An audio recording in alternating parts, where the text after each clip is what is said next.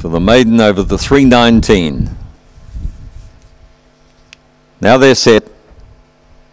Just locking one away. There's the signal. Lure's running.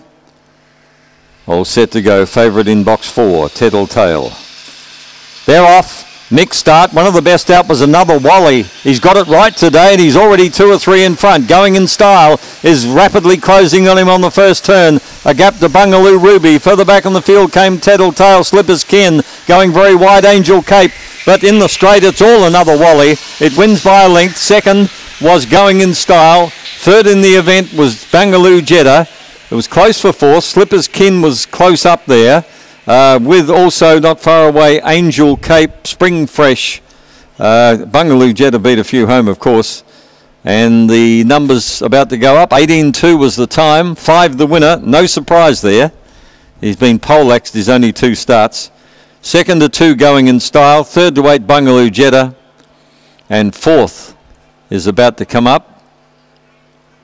5, 2, 8, and 3 did get fourth. Slipper's Kin.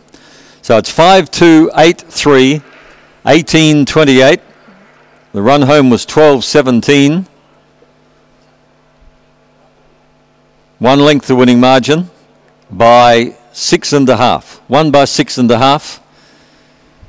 This dog's only had 2 race starts and he's been knocked out of the race straight away on each occasion. So even though his form looked lousy, it's no surprise that he's won.